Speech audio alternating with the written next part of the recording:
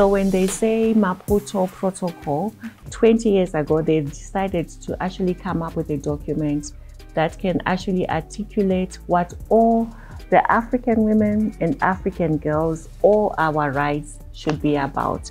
So that's what's called Maputo Protocol.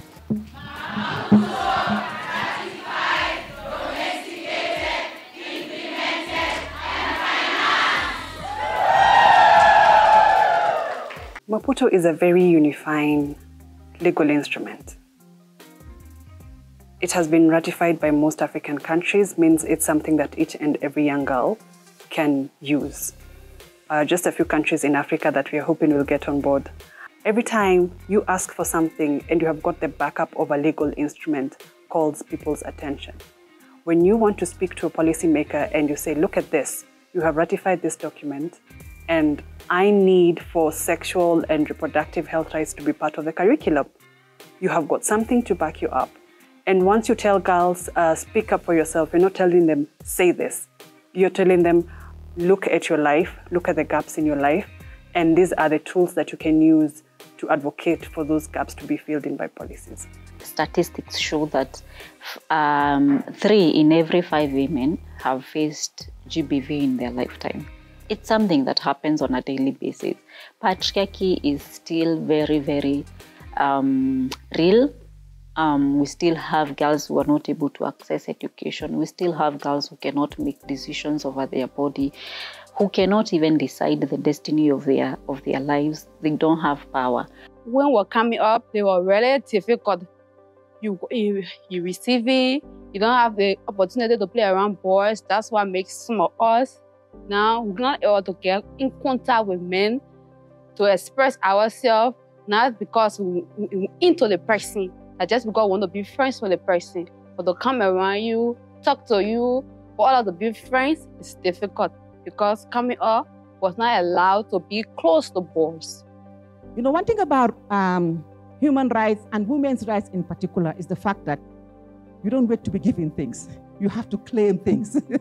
The Maputo Protocol in defining a woman, the woman includes the girl child. So the protocol is not only relevant for women, it's also relevant for the youth of this continent, and that I mean the girl child and the youth of this continent.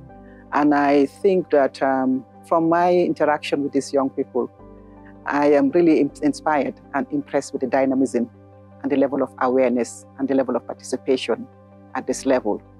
And as we always say, the future is in the hands of the young people, but we also say the future is now. You don't sit. You don't sit because our guiding star is we want to impact the lives of African women. It's taken us 20 years to get to today, where 44 countries have ratified, but we know that the protocol is yet to impact the lives of women and girls in this continent. I really appreciate what Femnet is doing in raising awareness on the rights of women in the continent, in harnessing that collective voice for enabling women to be able to shape especially regional and international policy.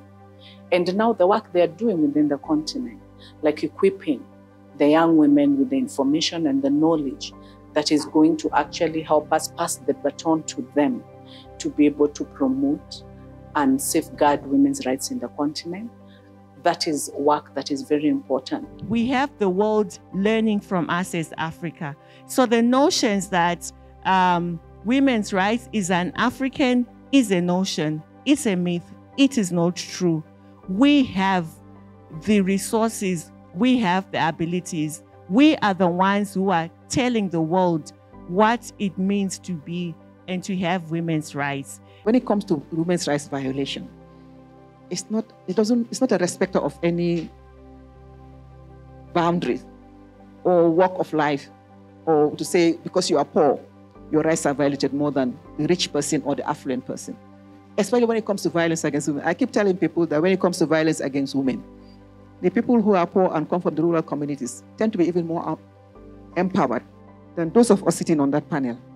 Imagine the special rapporteur on the rights of women and memory as the executive director of Femnet. And my sister here being violated. Where do you shout? Where do you scream? Sometimes you're even scared. You're even embarrassed to raise it as an issue. So it happens at all levels. Hello, my name is Laura Jetnitich. I am only 14 years old. I am here to celebrate the Maputo at 20.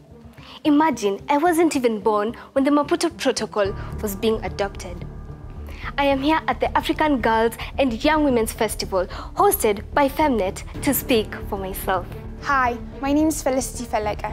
Did you know the median age in Africa is 19?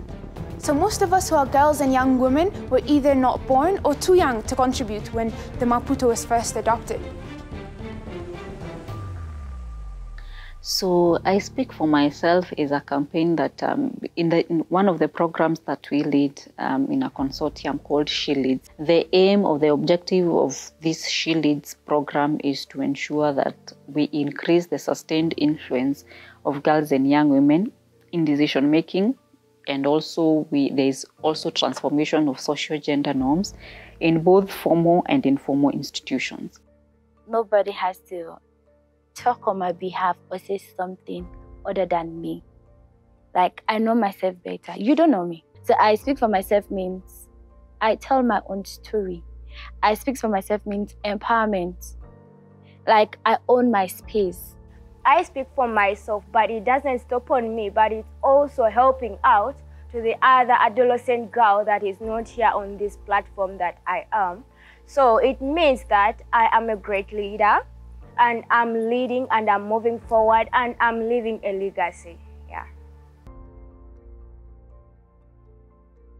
Girl power. She leads away. I hear you loud and clear. From a Femnet lens, we make sure that these girls literally speak for themselves. We actually just help them to cascade this information. And that makes Femnet very distinct and very unique. We would have otherwise told them what to say and then say it for them. But I Speak for Myself changes everything. It gives them that opportunity to speak for themselves. It gives them that platform, but most importantly, it acknowledges that their voice cannot be replaced by anyone, whether statistics, whether another story, whether another feature, or whether another report.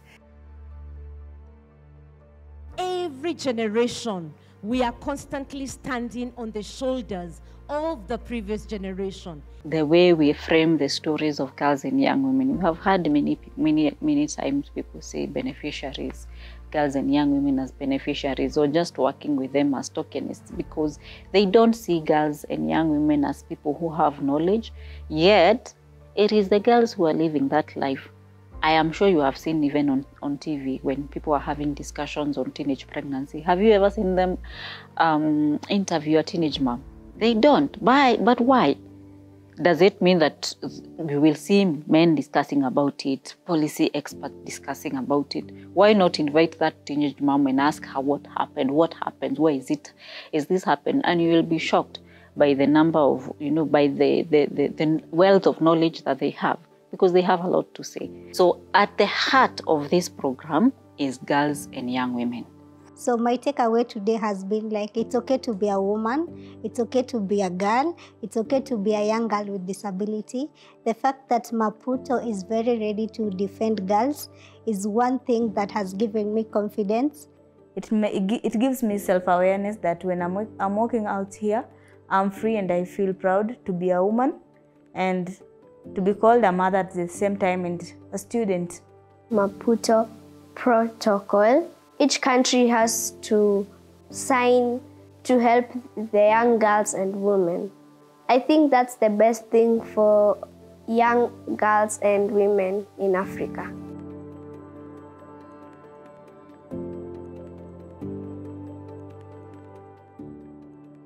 So I would suggest in these networks or sub-networks that we create, that we collaborate with different countries, because it's exciting and motivating to know that these different issues are shared and there are many young girls and young women working towards their rights across the continent. Je suis Chantal Kalingo, je viens de la RDC. En fait, mon message a été toujours les femmes doivent diriger. Alors, si les femmes doivent diriger, on doit commencer à former la jeune fille. Parce que si la jeune fille n'est pas formée ou informée de ce qui se passe, elle ne sera pas capable de diriger. Mon message est que les femmes doivent diriger. She leads. Et d'autres personnes, d'autres filles qui sont encore inconscientes, elles retrouvent la après avoir été formés et informés afin de contribuer à la chose publique. I think in the future, the young women should be able to enjoy their freedom. They should be free people, should not be oppressed. They should be able to speak at any time, given any opportunity. They should not always shy away. They should be open-minded also. Be open-minded, open to learning, unlearning, and relearning. I affirm even the work that Femnet is doing. A reminder on whose shoulders we are standing on, and the fact that we have to strengthen our own shoulders for the ones who are coming to step on them. So we did what we could. Now, as we are no longer young, and so we are handing over to you. You are young, you are energetic, you are innovative. I'm sure you can come up with very funky advocacy strategies. There's technology now. I'm sure that take it up from there. So I would ask the girls to get into those spaces, to ask for invites. And sometimes the invites are not very forthcoming. You need to disrupt spaces. So you create exclusive spaces for girls like what we have and invite our sisters, our older sisters, and ask them to teach us what it is that they are doing and how we can come in.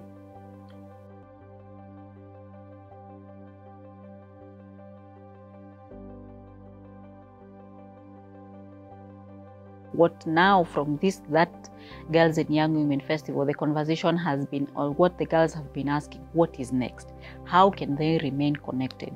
So I see the campaign being transformed or evolving into a movement. So as we are here to celebrate Maputo at 20 in the African Girls and Young Women Festival, we are here to speak for ourselves. And we have 5 demands. Bonjour, moi c'est Fatmanana Moulay Traoré. Le langage utilisé dans le protocole de Maputo doit être inclusif et représenter notre diversité en tant que filles et jeunes femmes, car nous sommes toutes différentes et uniques.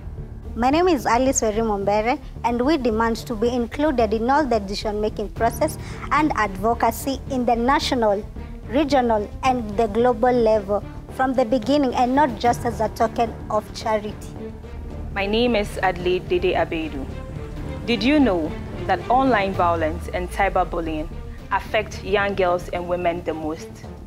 It means that when opportunities and information are shared on these platforms, these young women and girls get to miss out. And that is why the Maputo Protocol needs to address online safety and security. Bonjour, je m'appelle Mama Sampi, j'ai 20 ans, ce qui signifie que j'ai le même âge que le protocole de Maputo. Nous demandons la mise en œuvre des engagements du protocole de Maputo, sans excuses, sans délai, sans promesse. Nous vous voyons lorsque vous ne respectez ni ne protégez aucun de nos droits en tant que jeunes femmes et jeunes filles africaines dans toute notre diversité. Why don't you report your work on the Maputo Protocol?